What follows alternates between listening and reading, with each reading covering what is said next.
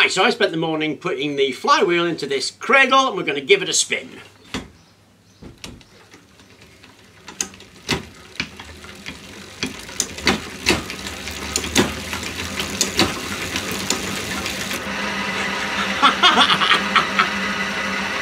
Now me and Luke tried to get the RPM on that, but it's going too fast. If anybody wants to work out what it is, we think it's above 300, but we're not sure, maybe 500, fingers crossed.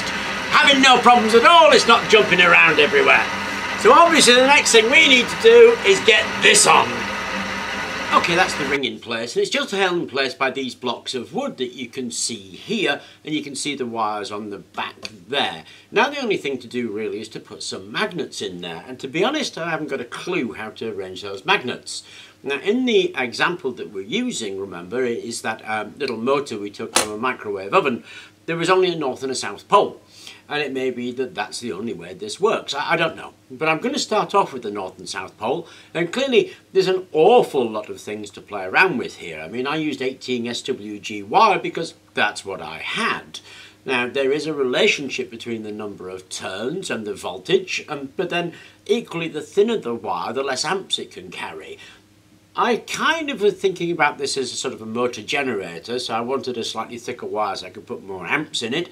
But again, it was only a guess about what kind of wire to use and the number of turns. So there's a lot to play around with. And we're going to put some magnets in there in north-south, give it a spin and see what happens, basically. Okay, to be honest, I think this is awesome.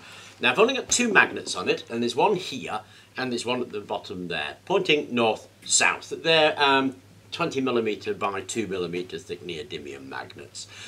I could put more magnets on it, and I will do, but I want to play around with the arrangements. Like I said, I don't know what a good arrangement is, so I just got these two little ones on to show the proof of concept, and to be honest, I think it's awesome.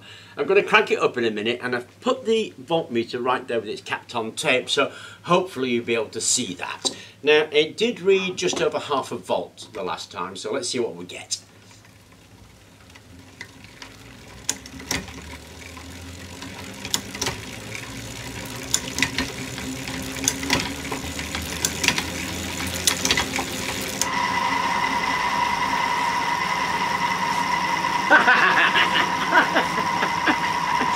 Oh, when I walked around, it was 0.6 of a volt. that really is some beast, isn't it? I mean, as I say, proof of concept, I think that's awesome. Let's see what we can get in the way of amps.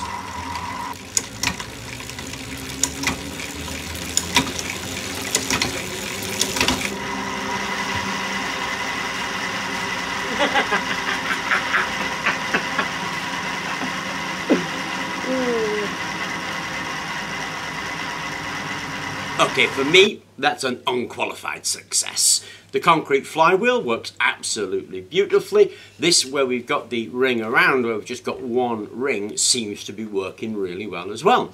Because I've got to put more magnets on, so as a final version, no. I mean, you know, it was, what, 50 milliamps, half a volt. That's a lot of effort for that. But for a proof of concept to show that those things will actually work, I think that's a resounding, those things will actually work. Amazing. Anyway, lots to play with. Hope you enjoyed the videos. Don't forget to subscribe, and thank you very much for watching.